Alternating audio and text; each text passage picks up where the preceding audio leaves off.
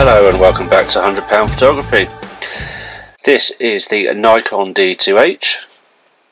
Thank you for those who've commented in the teaser videos that have been previous to this to guess its sensor size. I can now put you out of your misery. It is only a 4.1 megapixel sensor. This camera was released back in 2003. The sensor is a JFET sensor, which is not one I've ever come across before. I've since learned that this was solely developed by Nikon. It stands for Junction Field Effect Transistor. Now, I have absolutely no idea what that means. I'm not electronically minded. All I do know is it's from the blurb I've come across. It is similar to CMOS, but it has higher speed data transfer. You will see later on some images I've taken, and you can see that this sensor is absolutely dreamy with capturing sharp images.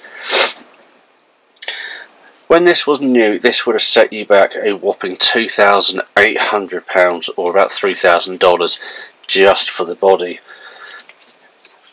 It is an absolute beast of a camera. It is 16 by 16 centimeters, 9 centimeters deep almost, and it weighs a whopping 1,200 grams. To put that into some sort of context, if I just push that back there for a moment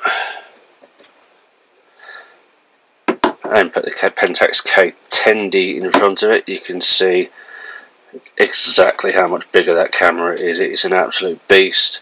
It was obviously designed for professional photographers back in the day, and to be honest, I think you could still do a pretty good job today, even though it's only got the 4 megapixel sensor. It can shoot up to 8 frames per second, so if you're into your sports and wildlife photography, this would be a very serious contender for you to think about. Okay, it's not got all the bells and whistles that most modern cameras have, however, it does have a few that are worth mentioning. It is weatherproofed, so that is another great consideration if you are someone that takes it out and about into the wild or on the sports pitches. Can't remember if I just mentioned it or not, but it takes 8 frames per second, so that was very fast back in the day, and it still holds good today. It only has 11 autofocus area points, and they are all towards the middle of the sensor, so that is a bit disappointing, but considering when this was released, you can't grumble at it. It takes CF cards rather than the SD cards. To get to them is a bit of a interesting one. So you flip up there, you press a little button there, and then you see the CF card goes in there. It's only got a very small screen on the back, as you can see. It's good enough to be able to see your images, but it's not that great for getting any sort of I don't know how well you can see that there, for any great picture detail into it, so you will have to have a proper look on the computer. It's good enough to see what you've taken though, so that's good. So you got your dual LCD screen, so it displays you things like your ISO settings down there, and most of your rest of the information up here. What's there else really to say? It's got all your speed settings. What am I talking about? Your shooting settings up here, so you can do it as continuous low speed, continuous high speed. Your timer and all the rest of that is hidden, is on that little dial there. All the buttons are perfectly laid out for me. I'm very happy with that. It's quite an easy system to actually navigate around, considering that this is a professional level camera. Everything's sort of scroll down menus and are quite easy to find. One drawback I've found with this is that the screen does tend to give a blue tint to everything you look at. I'm not sure if that's just me being a bit of a klutz and not being able to set it properly, or whether that was just the issue with the screen at the time. But I haven't had it a huge amount of time, so I've not had a great play with it.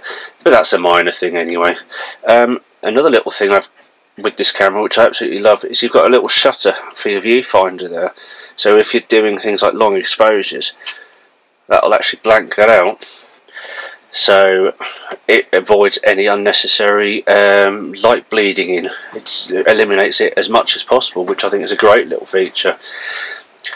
Speaking of little features, another thing is on the grip down the bottom here is you have a separate shutter button, power button, and you've got your twiddly dials there to be able to change things like your shutter speed and your aperture, which is great, so you can hold it that way without having to faff around with that, same as it was in that way.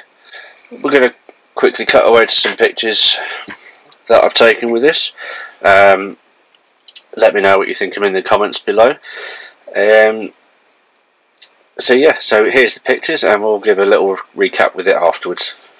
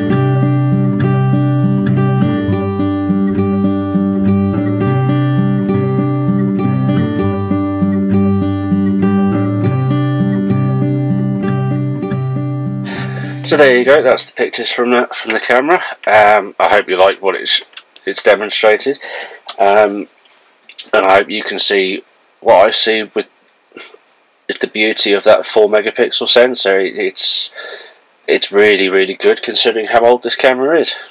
This one can go a bit over £100, depending on the market and what it's like at the time. I managed to get it for just over £100 or equivalent. I did have to I traded another camera for it. I'm in two minds on whether to keep this camera or not. The only reason I wouldn't keep it is because there's another D2 something or other out on the market. I can't remember off the top of my head what that is. It might be, I think it's the D2H. That would be the only reason I'd get rid of it, is I'll trade it in for that. But I'm absolutely in love with this camera. Let me know in the comments below whether you think I should keep it or whether I should do a review of the other D2 camera. Okay, I'm going to wrap this up now. Thank you very much for watching. It's been a pleasure to do this for you. Please like and subscribe and share to anyone that you think might be interested in what I have to say. I do have some other cameras that I will be doing reviews of fairly soon, hopefully. There's still the Olympus DSLR. I haven't got around to doing it, but I've been itching to do that one. I do also have a point and click camera to do for you, so it'd be interesting to see which one that turns out to be, just to keep you guessing. Alright, I'm going to wrap this up. Thanks very much, I'll see you again soon.